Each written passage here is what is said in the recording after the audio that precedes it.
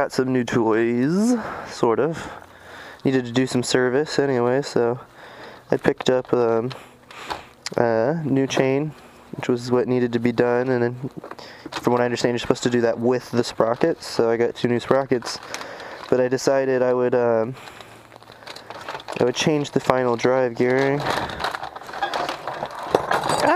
and I went for a JT Sprockets 46 tooth in the rear, or sorry, 47 tooth in the rear, which is 1 tooth more than the stock, and a JT Sprockets 15 tooth in the front, which is 1 tooth less than the stock.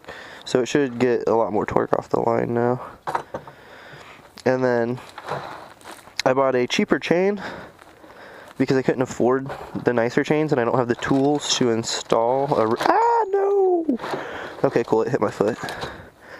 Don't want to drop these, because don't want to damage the teeth before you even get the chance to use it. So, with the money I saved, I bought this cheap-ass chain breaker slash riveter. And so, I have it set up for the braking right now, because that's what we're going to need to do first. And, you know, I don't need to rivet this one, it's a link chain. This chain was super cheap, so I don't know how long it's going to last, but it had good reviews. So the first thing you're going to have to do is remove this. Which is dirty still. I kind of cleaned it already. It was super nasty with like road grime up in here and oil and stuff. Not oil, but like chain lube. And then, so you'll need to replace pull this off. And it can come out. You don't need to take this off. It just kind of jimmies out. I think I got it like by taking it down like that and twisting it sort of. First I pulled this side out, and then pulled it down like that. So yeah, it should go sort of like that. And it's only held in by this screw, and this screw, which with it on the bike would have been like right here, and then the last one right here. So that's the 3. And you're going to need to remove this nut right here, which I've already done, that's why it can spin. And the way I did that, I used this.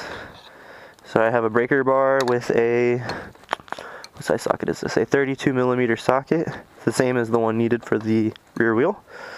And I got that on there, like so. Put this on here like this. And I walked around to the other side. The bike's in first gear right now. And I put all my weight on this rear brake. And I stood up like this and put my knee up here. And I grabbed this. And I pushed and pulled with this pretty much almost all the way out, and pulled, and it took a bit of force, and it popped loose finally. So yeah, that's how you can do it. You don't need any help really, just do it by yourself if you got a center stand. I'm gonna leave this on here until I actually plan on replacing it, because that way I won't lose this or the washer. Speaking of which, there is a washer on here that you need to bend off of the nut to get it to come off, so keep that in mind. So back here, we need to grind off one of these links, because this is a pretty beefy chain. It's like a 530 chain, so we need to grind off one of those links to get it to be easier for the chain breaker to take off. And so I'm going to use this to do that. And I'm just going to flatten one of these pins. I'm going to use this one right here. Well, that was dumb. There we go. See? Benefits of motorcycle equipment.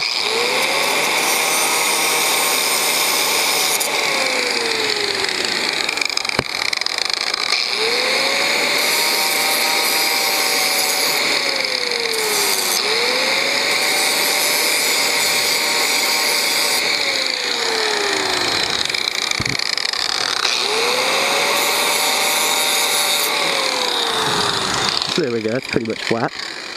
So this has this hole in it right here. This is for the back of the rivet to go into. So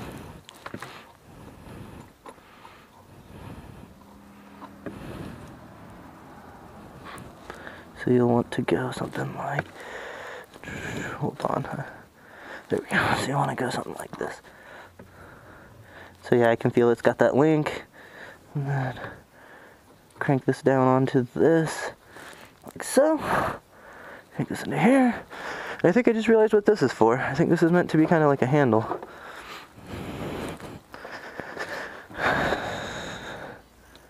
Sure as beans.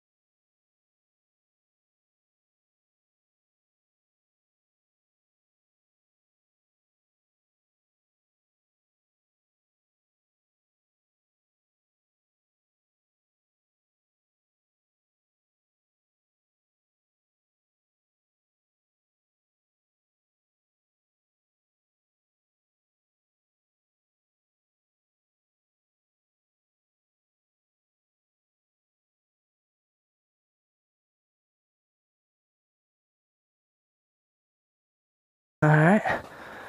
And boom, there she goes. That's all there was to it.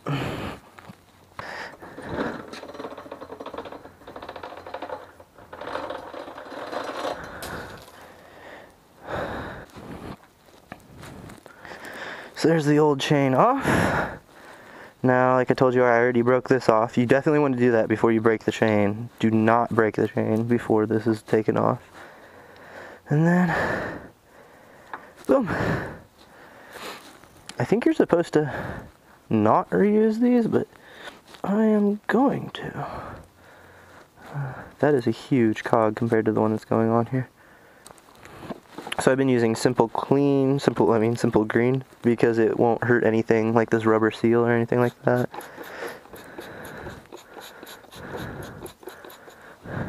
Get in there and get as much of this crap out of here while you can. No point in continuing to let it just build up in here. Oh wow, that's bad. There's some nastiness up in her. So numbers and letters on the sprocket should always face out when you're putting those on. Oh, you're doing the same. Just not doing something right. There we go.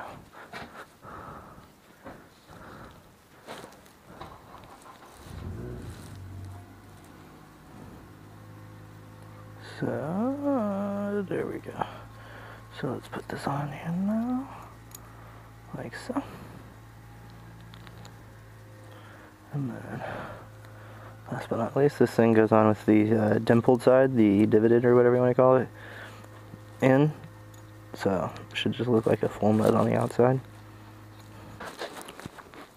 So we want to adjust these, back these adjusters all the way out.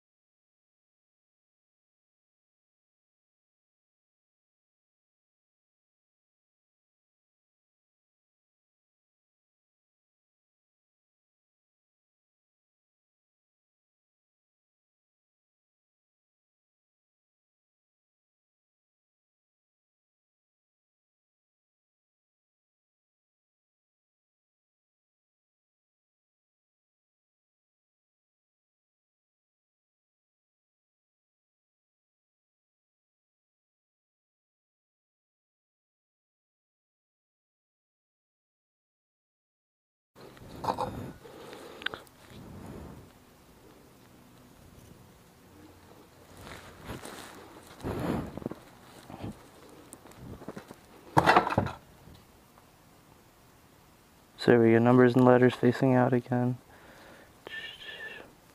47 tooth sprockets.